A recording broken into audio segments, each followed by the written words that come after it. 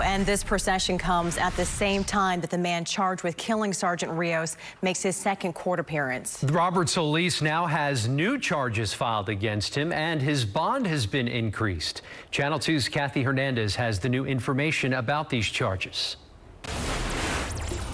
Good afternoon. Robert Soliz appeared in front of a judge. In the last 2 hours, that judge increased his bond to now include 2 new aggravated assault charges, which are unrelated to the officer's death. Wearing a yellow jumpsuit, 24-year-old Soliz heard the cases against him, which include murder and 2 aggravated assaults. Prosecutors say back in January, Soliz beat up a store clerk who asked him for ID to buy cigarettes. And just last month, they say he opened fire on a man who he knew from high school.